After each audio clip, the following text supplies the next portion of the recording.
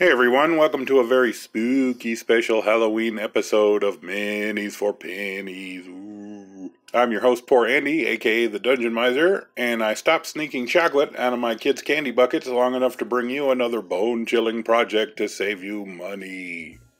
Hang on, one more Kit Kat bar. Okay, let's go. My favorite miniature projects are always the ones where I make miniatures for monsters that are neglected by the corporation.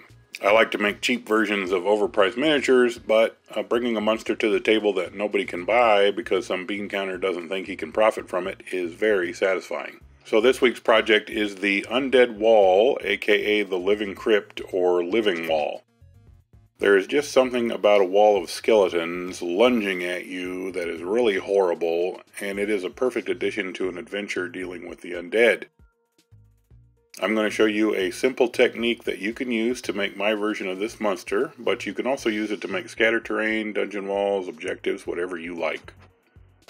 Now, I could chop up a few dozen skeletons to make this wall, but the cost would start to add up. To make a good wall of bones would probably cost around $3 in plastic skeletons, and that's just too much money. Instead, I'm going to make a few tools that will help me sculpt as many bones as I want over and over using cheap plaster. To make the tools, I gathered up a few skeletons of various sizes, a couple zombies, and some dinosaur fossil toys. To make the tools, I chop off the head, skulls, ribs, whatever parts I like from the various miniatures, and then I pin them to some wooden dowels.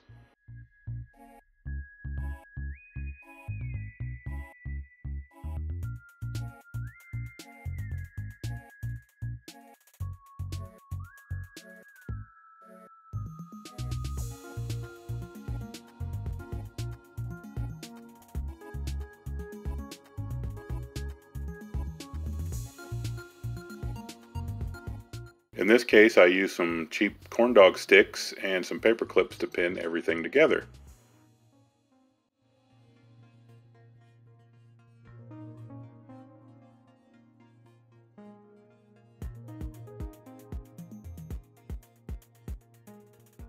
And here is my collection of tools.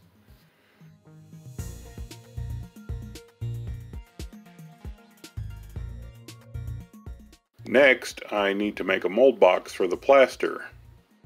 You can make your wall a perfect rectangle or square if you like, but I'm giving this box an uneven shape to help convey the weirdness of this monster. I'm making this box from foam core scraps and hot glue just like with my silicone project, but you could use cardboard, plastic containers, whatever you have. When the box was finished, I took some of this modeling clay and warmed it up in my hands. This is a greasy kids clay that doesn't dry out, and it's perfect for this project. You can get this stuff at any place that sells kids craft. I got mine at the Dollar Tree, so very inexpensive, and you can use it over and over. I first put down a very thin layer in the bottom of the mold box and textured it with a ball of crumpled foil. This gives the wall texture in all the places that I don't end up molding something later, and it covers all my fingerprints.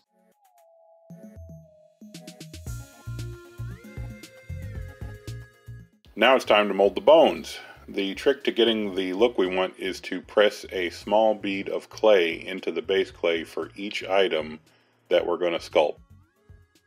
I put a pea-sized bead of clay down for the skull heads and then took the tool and pressed it in firmly. Don't worry about the edges of the bead for now, just make sure you get a good impression from the small bead of clay.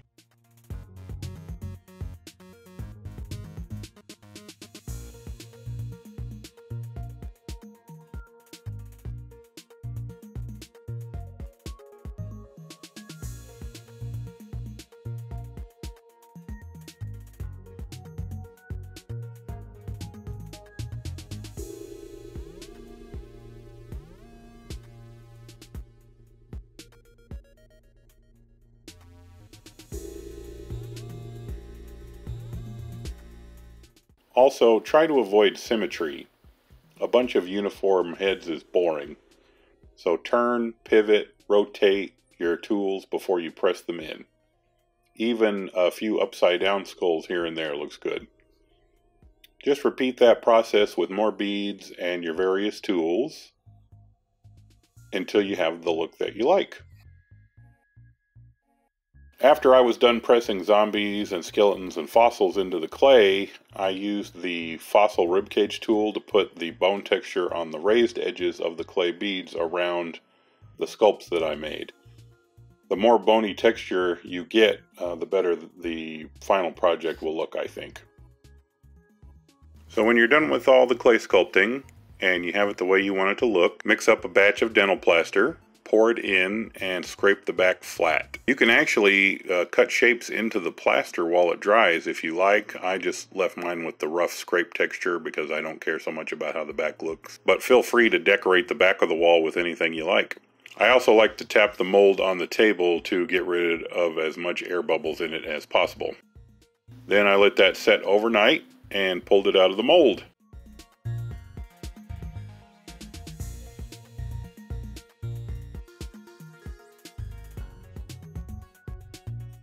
I put this on a nice big round base, and I decorated the base around the wall with a few more bones to make it flat, some from the dollar store, a few of my regular bone warriors.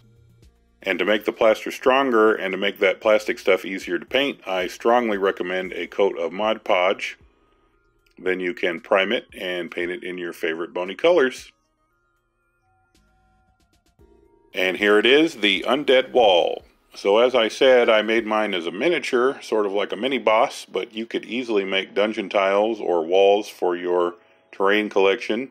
You could also use a plastic cup as your mold box and make round bone swirls for an evil portal or a haunted pool. This is also a good technique for making bases for undead monsters and armies, especially if you combine it with the silicone molding technique I showed you last month. You can use the tools and the clay over and over again, so have a blast. Cost for the miniature itself was super cheap. It was 20 pennies for the tools, a penny for the base, and 25 pennies for the art supplies, so 46 pennies. But the tools and art clay can be reused, so every mini after the first is about 3 pennies each.